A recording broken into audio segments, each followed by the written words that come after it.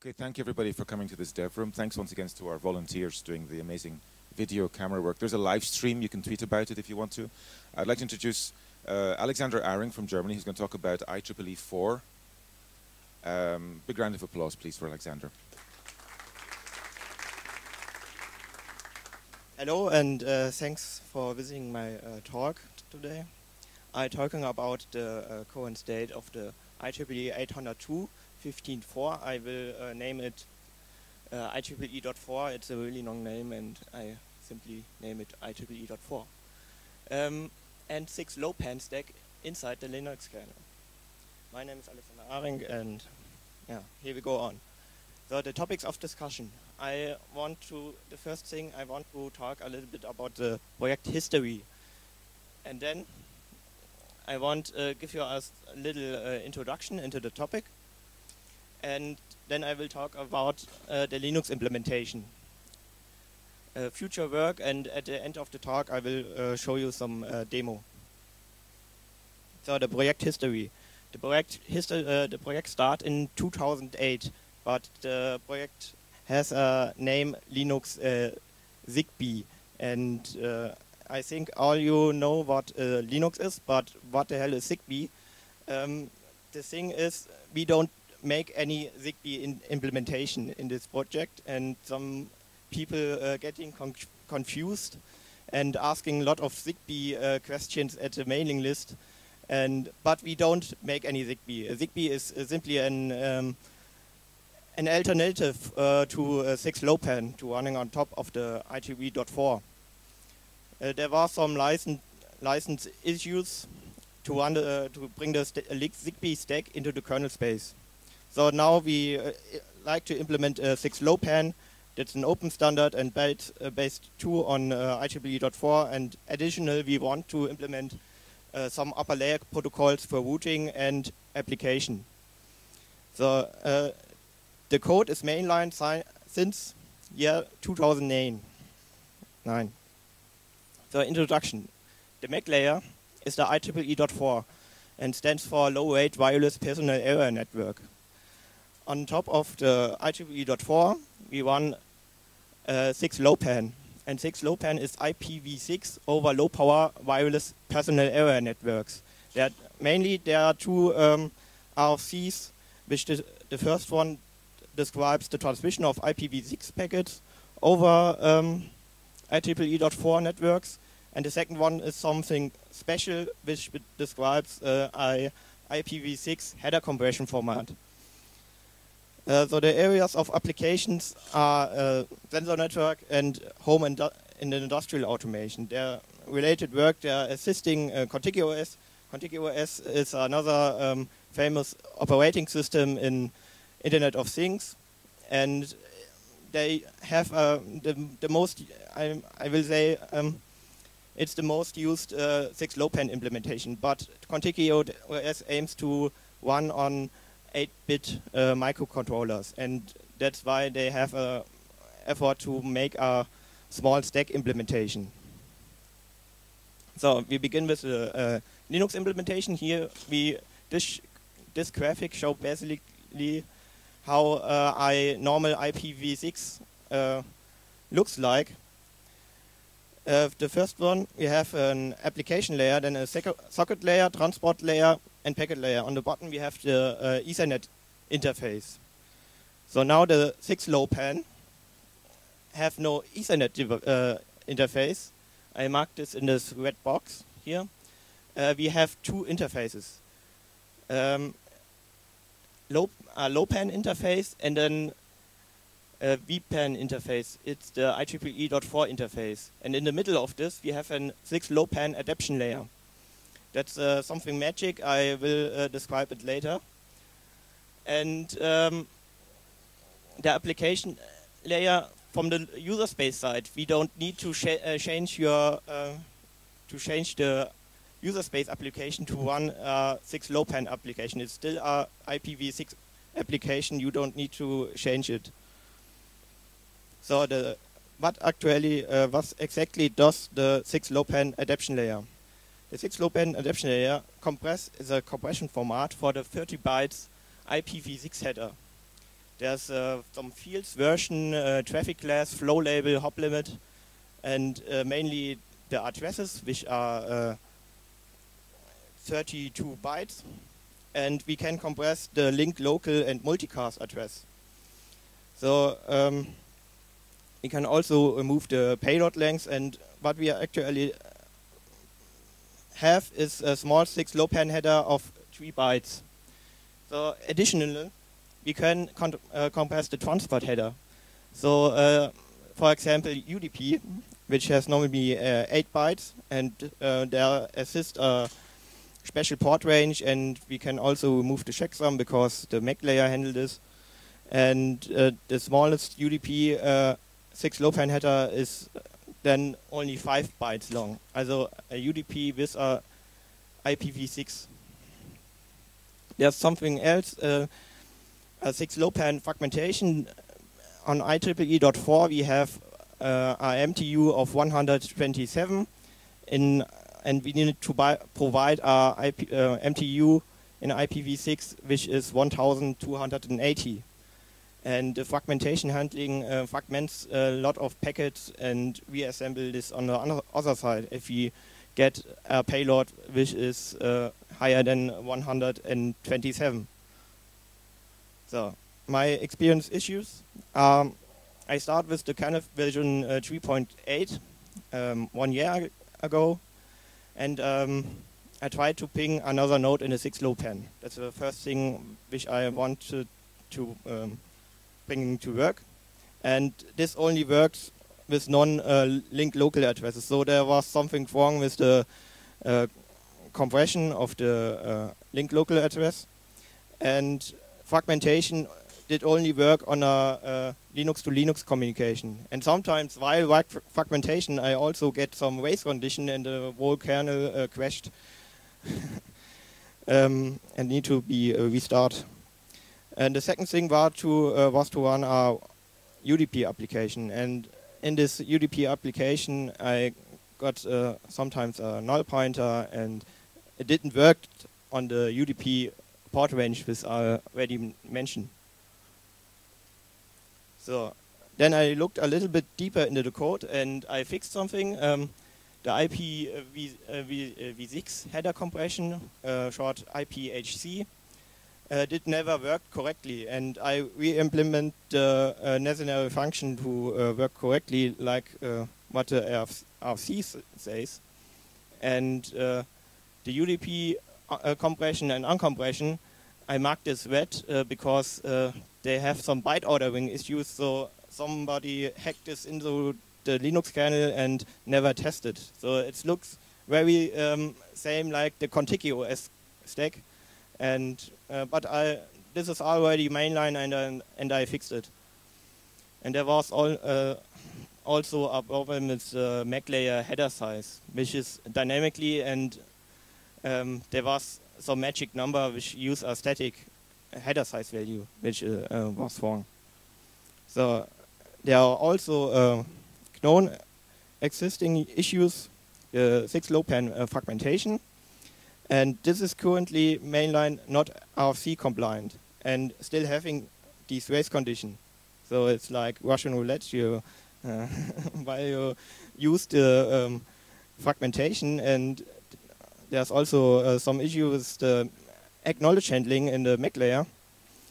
But I have some patches for this, and which is RFC compliant and having no race conditions anymore. I hope I remove this, because the current Linux has a IPv6 fragmentation API, and the current implementation doesn't use it.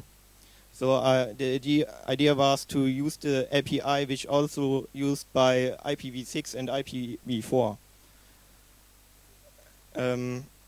Yeah.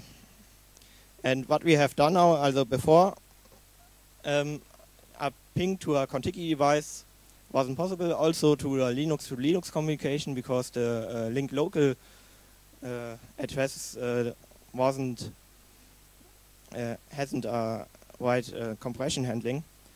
and suddenly the kernel crashed. I already mentioned the fragmentation race conditions, and now we can use the linked local address, and a connection to a contiguous works, and the APHC, the IPv6 header conversion and fragmentation is mostly RFC compliant, I hope. And there's another thing, the Bluetooth 6Lowpan. There's a new standard, a new RFC, and it's not RFC yet, but they share the IPv6 header compression format, and there's currently some mainline code into the Linux kernel, and we use some code sharing there. And I hope we improve the 6Lowpan implementation with that. So, future work. 6Lowpan upper layer protocols, that's RPL, that's a routing protocol for low power and lossy networks, and use IPv6 message. What mean this is based on IP, so you need to go through the IP layer, and there already exists a prototype implementation by Tony Chenot, but this has some limited functionality and has a lot of dependencies, like Python. It's requirements in Python, and there are a lot of native bindings, and also use COMQ, which you can see here. And another thing is the neighbor discovery optimization. We don't have a multicast MAC layer like Ethernet. Ethernet has multicast, and we don't have it. Our multicast is a logical multicast over broadcast, and there exists a RFC to optimize the neighbor discovery protocol with that. But we need some great idea to implement it, because I don't know if we can handle it in the 6Lowpan adaptation layer. Another protocol is CoAP. CoAP is an application protocol, and it's mainly like a HTTP for sensor network, but it's UDP based, and there's some C implementation libcoap, and I successfully used this on the Linux. And now we come to the demo.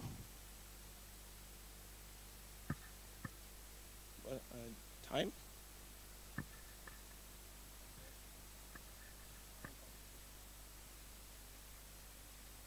Okay.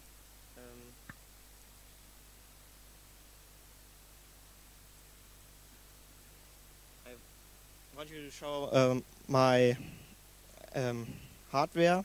That's the Ieee 8021546 rack, USB rack, and the first one is a Contiki stick, which offers me a Ethernet device under Linux, but it still uses the Contiki stack. And the second one is from QE hardware, the AT USB, which don't run a Contiki stack, and I use QEMU to access this Ieee 8021546 receiver. So I need to look up the file size. I already set up something, and I show you now if config, and you see here a Lowpan interface with a linked local address. The scope on the side describes that's a linked local address and a global link address. But the important thing is on the linked local address, on the IEEE, the IEEE 802.4 interface, the VPN 0,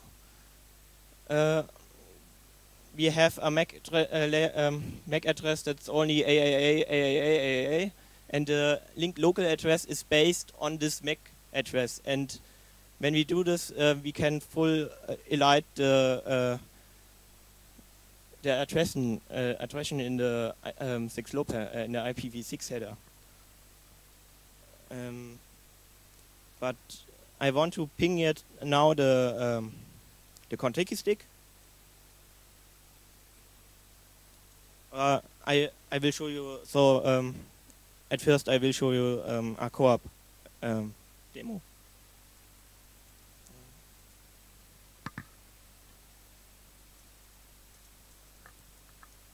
I use a co-op client that's Copper. On the URL you see the co-op and the global link address, and I need to and I ping and the remote response to the co-op, and I run here the simply the standard libcoop example, and I can run a discovery. Discovery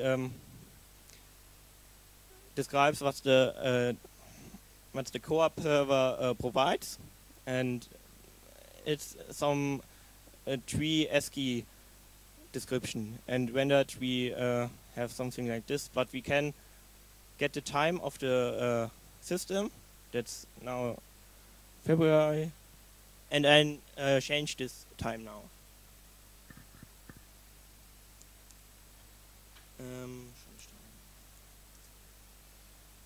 To 22:22. Now the time has changed and co-op is working. And now I show you a ping application, a ping example with fragmentation.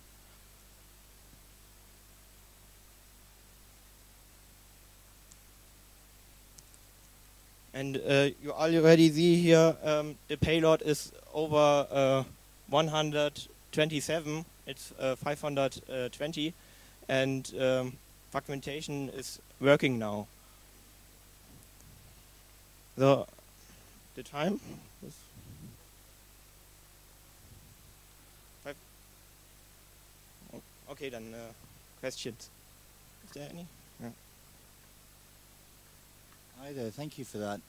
Could you make any comment on how Contiki or similar kind of Internet of Things communication stacks can deal with low power sensor nodes when necessarily the radio is going to be off most of the time? I mean, how would your ping work in that context? You mean some like power management features? Store and forward of messaging or something like that. I mean, is there any kind of standardization on dealing with nodes that are asleep a lot of the time and therefore are deaf?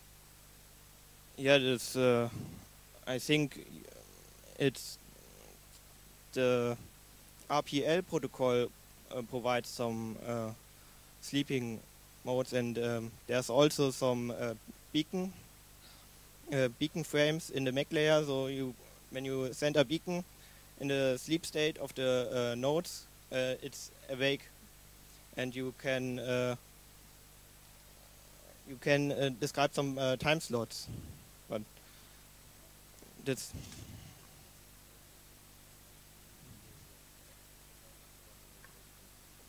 Contiki has a MAC protocol called Contiki MAC and puts the radio off for 99.9% of the time. So that's done at the MAC layer. Yes, on the MAC layer, yeah. Okay, can I ask a question? I also had a question. So if I understand correctly, so the Contiki USB stick is the radio, gives you the radio functionality, so the Ieee 8021546Lowpan.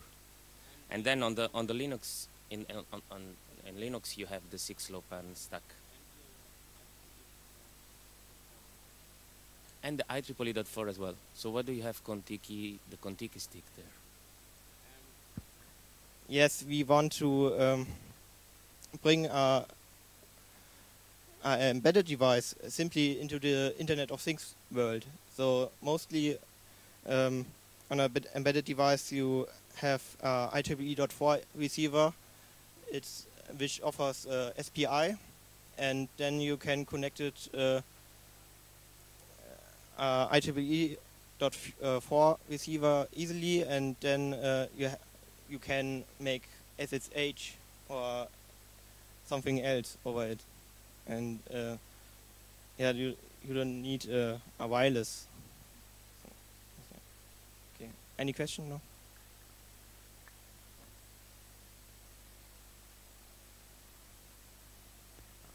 I was just going to say this seems like a really cool project. But what's sort of like the future of it, the sort of longer term future of it?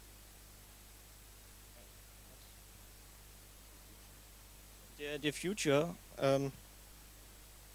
So I talked with some guy which wants to implement the IEEE 8021546 Mac layer, some security option. There are also some security option which is not supported right now, and a lot of other things. It's a lot of to do, and next time I fixed the necessary function which also was not working before, and I hope I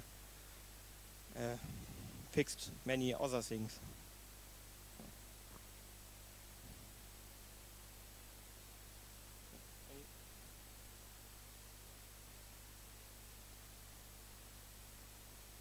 Yes. Okay. What about? I'm just asking. Compared to my knowledge of Wi-Fi, is this master to slave, like access point to slave mode, or it's peer-to-peer, like ad hoc, where you could eventually do some kind of mesh networking between the nodes? So the IEEE 8021546 have a star topology or a peer-to-peer topology. To make some routing, you need RPL or the 6Lowpan RFC describes some mesh routing, but this is not implemented, and I think there's no practical relevance to use that. Okay, but you don't need an access point.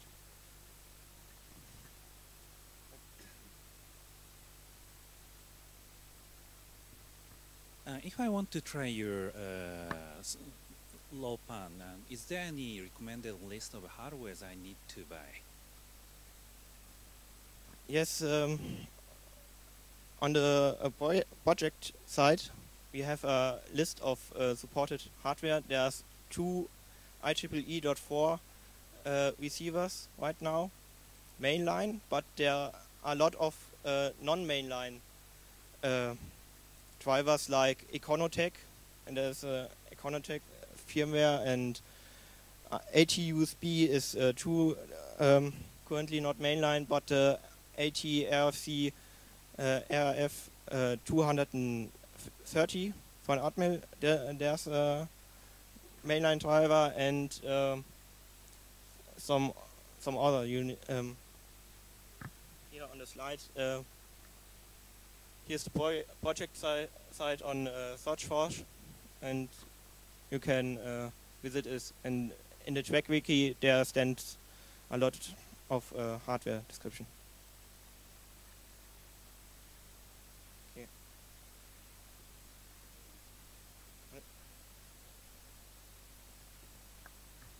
Just a brief clarification. When you said that you don't see any advantage of doing mesh like routing, I suppose you mean in the Linux side, but between the Contiki nodes, I think they already implement the RPL, so you actually can have mesh like routing between the internet of the sensors, and then finally when you get the gateway, the Linux gateway, then you do normal routing. Yes. Also, RPL is implemented in Contiki, yes, but the RPL implementation by Tony Chenot, which use Python and a lot of other things, that's very limited, and I don't get it right now to talk with Contiki devices, and yeah, there needs some implementation work to get this together with Contiki. Okay.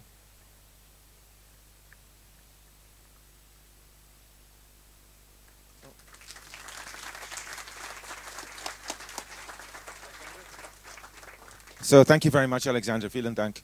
We have a 5-minute break, and then we'll come back with some discussion on OAuth from Paul Fremantle.